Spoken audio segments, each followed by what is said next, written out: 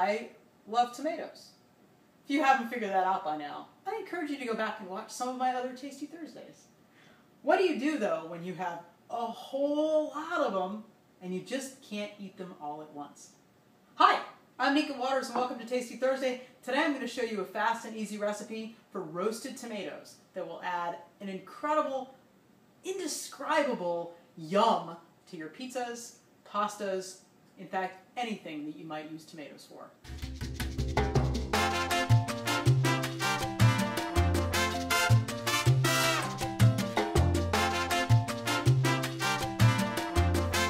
Tomatoes, tomatoes, tomatoes! So, you take your tomatoes, you wash them. You can use any kind of tomatoes that you have. I currently have a bunch of paste tomatoes and a bunch of cherry tomatoes. You're either going to cut them up or leave them whole. This is one of these recipes that's kind of whatever goes, goes, right? Kind of can't go wrong with this recipe. You want it to be sort of in a single layer, and then I'm going to drizzle probably about 1/4 cup of olive oil over this. And I'm going to drizzle a tablespoon, maybe 2 of balsamic.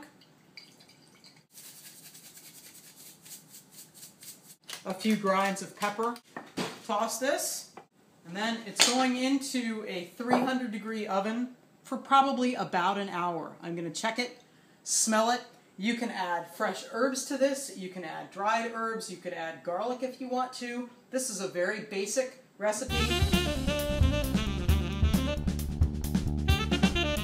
These freeze beautifully. There you go. A great way to take advantage of this overabundance of tomatoes this time of year that will have you savoring in your mouth a taste of summer, even in the middle of winter. Happy Tasty Thursday. If you like what you've seen, press like, share it, tag a friend you think should see it. Tell me what extra spices you put in your roasted tomatoes to make it absolutely yours. And don't forget to subscribe. You would not want to miss one of these. I'll see you back here next Thursday.